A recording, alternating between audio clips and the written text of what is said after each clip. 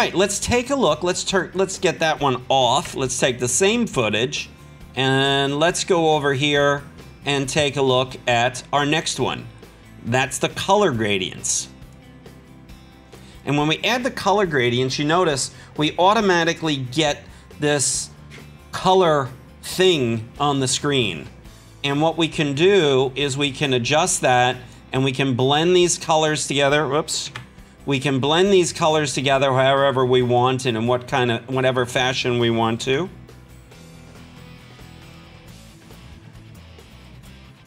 And you can adjust the number of points that you've got. You can bring it down to just 1 or 2. So we're gonna leave this with 3 right now. And we've got kind of a funky looking thing going on here. Let's adjust the gradient power and the blend.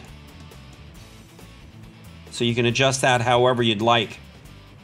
Then let's adjust the opacity so that we get our city shot shining through. Now maybe what we might want to do is we might want to go over here and take this red and bring it over here where the sun is.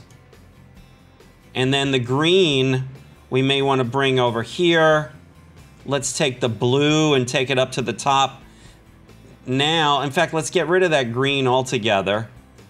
And what we've done is we've created this kind of funky look. And you can adjust your blending mode, giving it whatever kind of look that you want to.